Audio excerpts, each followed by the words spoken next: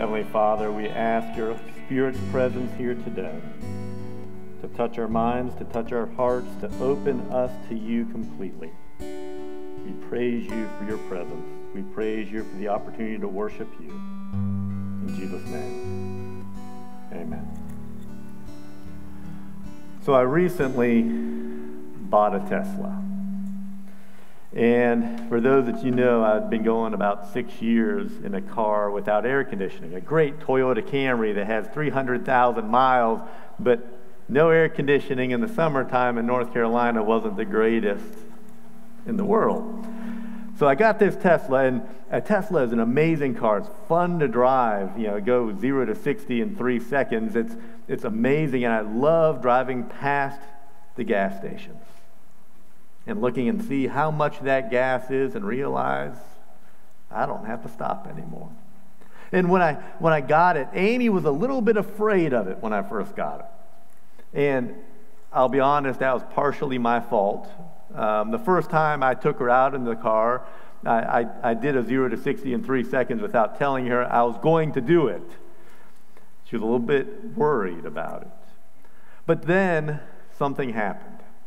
Her car had to go into the shop for some service, and she wasn't about to drive my Camry with no air conditioning, so she said, I'm going to have to drive the Tesla. And she drove the Tesla. Before she even made it to work, she said, I love this car. I get to drive it now on the weekends. During the week, I'm back in a Toyota Camry with no air conditioning. It would be during the week when I'm wearing a suit to court. I'm in a car with no air conditioning. But that 0 to 60 in 3 seconds is pretty exciting. If you're not ready for it, and that was part of the reason why I didn't warn her, was because if I'm honest, I'll be honest with you, I kind of didn't want her to like the car because I didn't want her to drive the car. But that feeling of terror when you hit 0 to 60 in 3 seconds when you're not expecting it, that feeling of terror has now, for her, turned into a rush of feeling alive. We all have moments like that. Moments when we feel alive. Maybe it was when you made the team, or when you asked her out and she said yes. Maybe it was your wedding day. Maybe it was the birth of a child. Maybe it was landing your dream job. The point is that all of us can point to a moment. A moment in time when we felt more alive than we ever have before. And we love those moments. We wish they could last forever.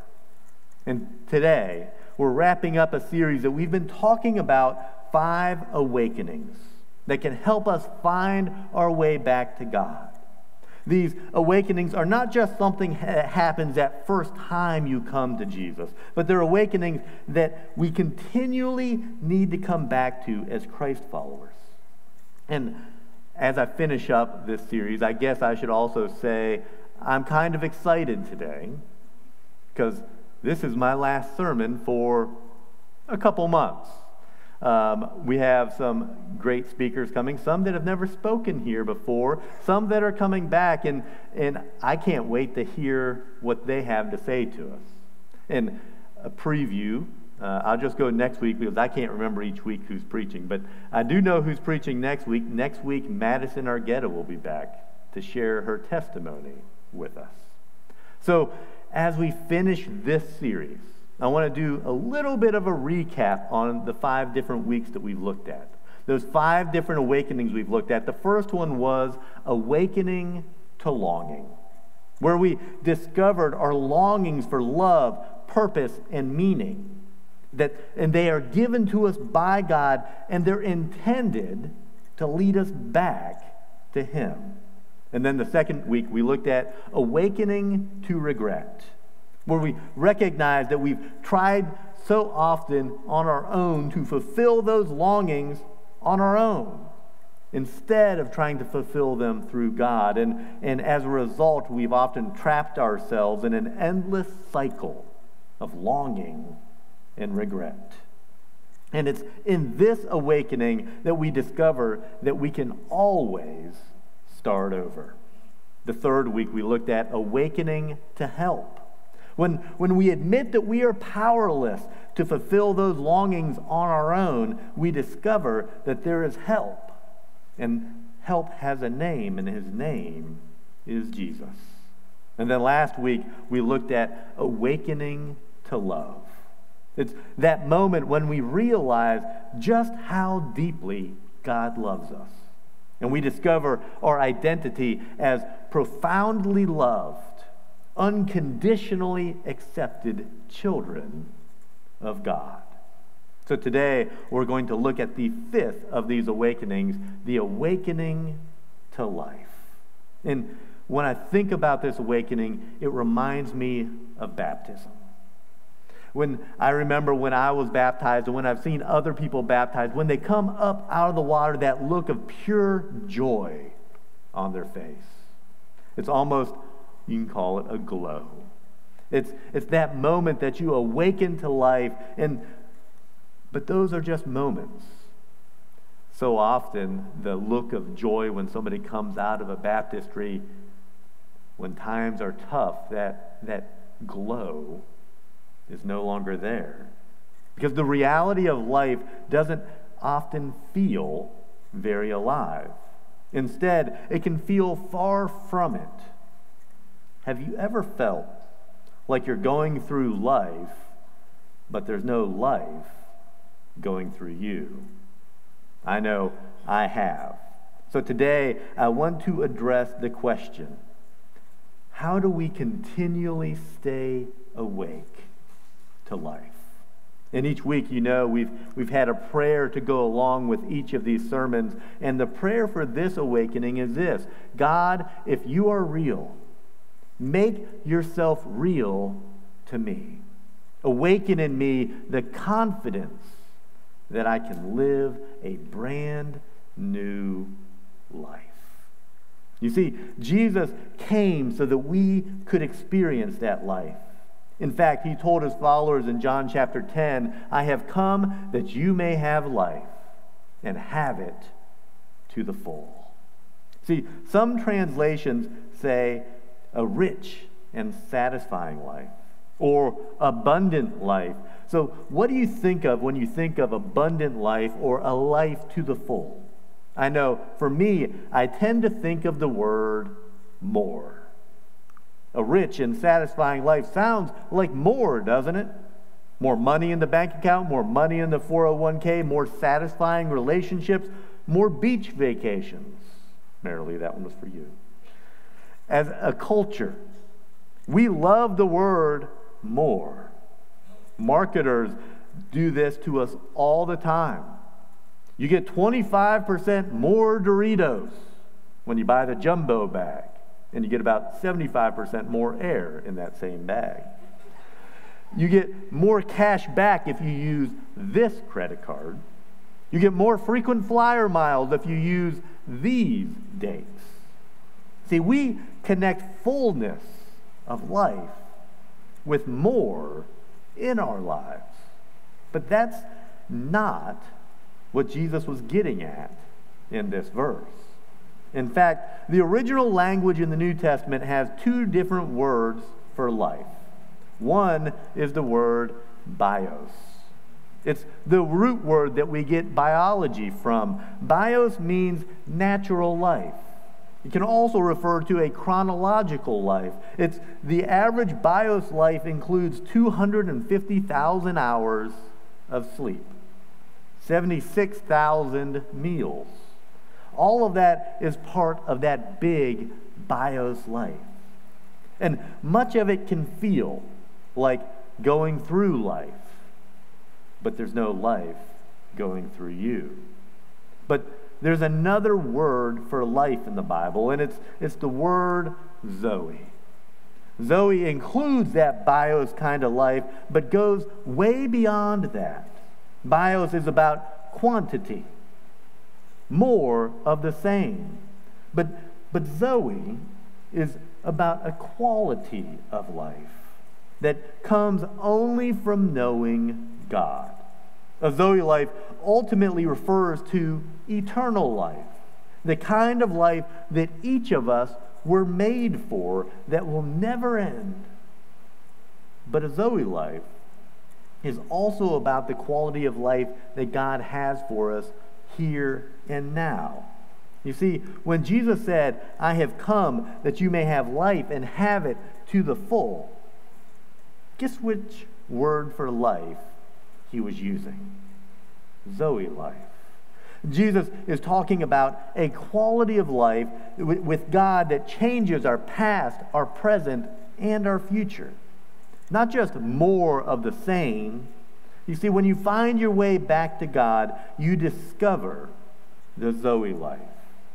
And as you know, we've been looking at that story of the prodigal son throughout this series. And in that story, we see the contrast between a bios life and a Zoe life play out. Luke chapter 15, it says, to illustrate the point further, Jesus told them this story. A man had 2 sons. The younger son told his father, "I want my share of your estate now, before you die." So his father agreed to divide his wealth between his sons. See, it's reflected in that unusual Greek word translated as wealth. The word is actually the word bios. It says literally in this verse, the father divided his life between them. It's as if the father is saying, "I'll let you have all the bios life that life can offer you. But someday you're going to realize that more won't fully satisfy you." The bios life pales in comparison to the Zoe life with the Father. God doesn't want us to settle for the bios life when He created us for the Zoe life. The Father wants us to experience life to the full, life in and with Him. We all have ideas about awakening to life might mean. But let's look at 3 experiences that the Father invites us to help us live out the Zoe life. You see, right before Jesus told the story of the prodigal son, He told 2 other stories in which those people also lost something of value. The first story is about a man who had 100 sheep and he loses one of them. And he looks for that sheep, and when he finds them, this is what it says. He calls his friends and neighbors together and says, "Rejoice with me, I have found my lost sheep." Second story is about a woman who lost a valuable coin. She looks for it, and when she finds it, she calls her friends and neighbors together and says, "Rejoice with me, I have found my lost coin." Then the third story, the story of the prodigal son, the lost son.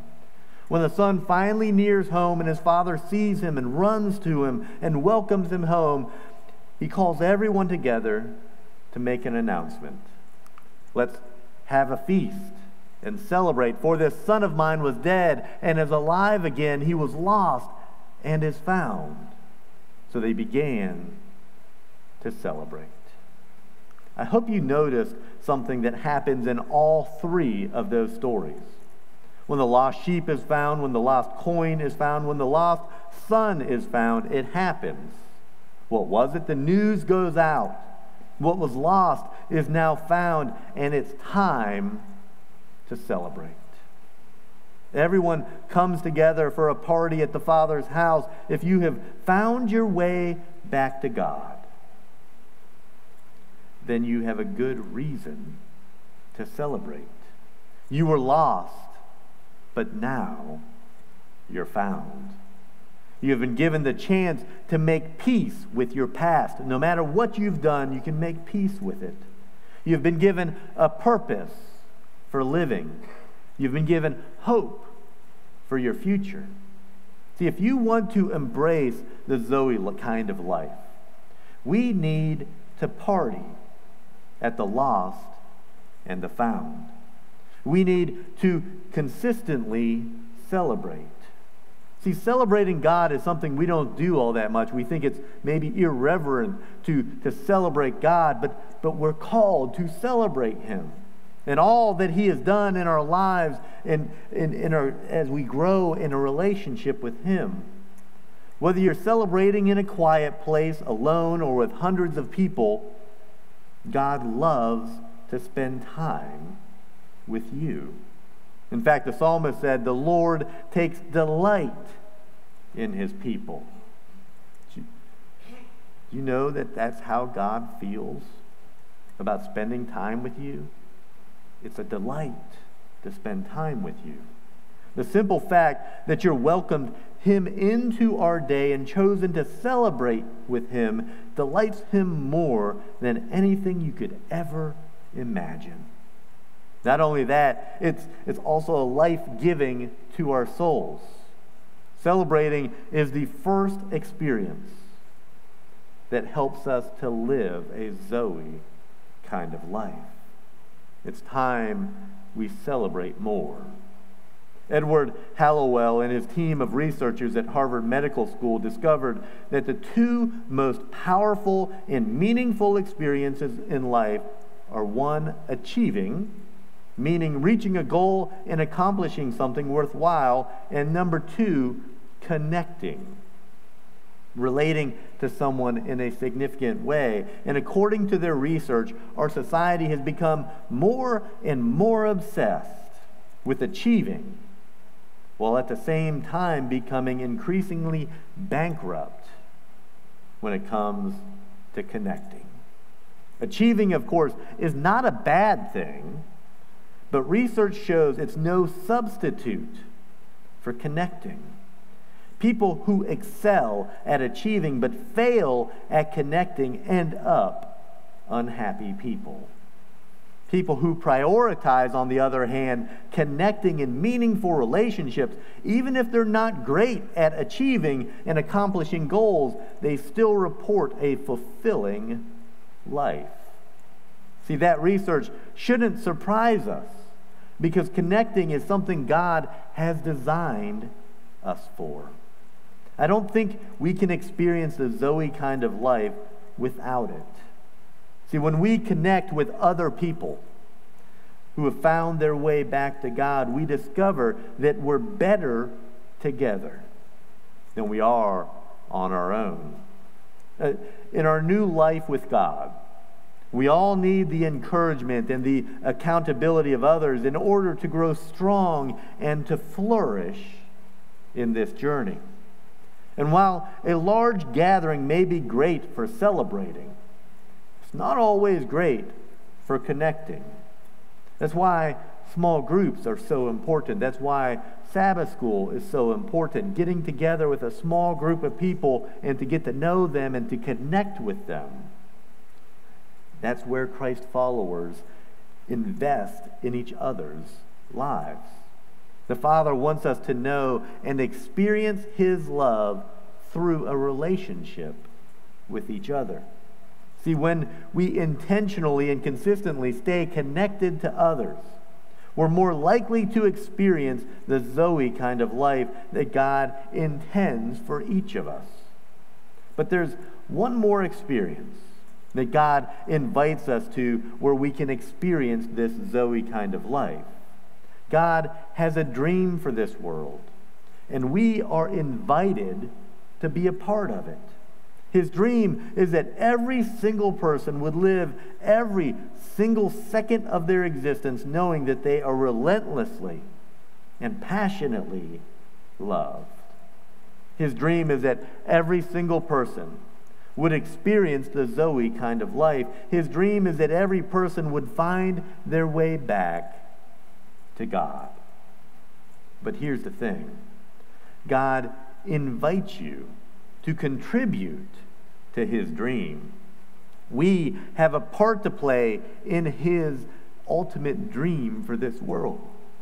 His desire is that you would willingly risk loving others, because you know that God has risked everything in loving us.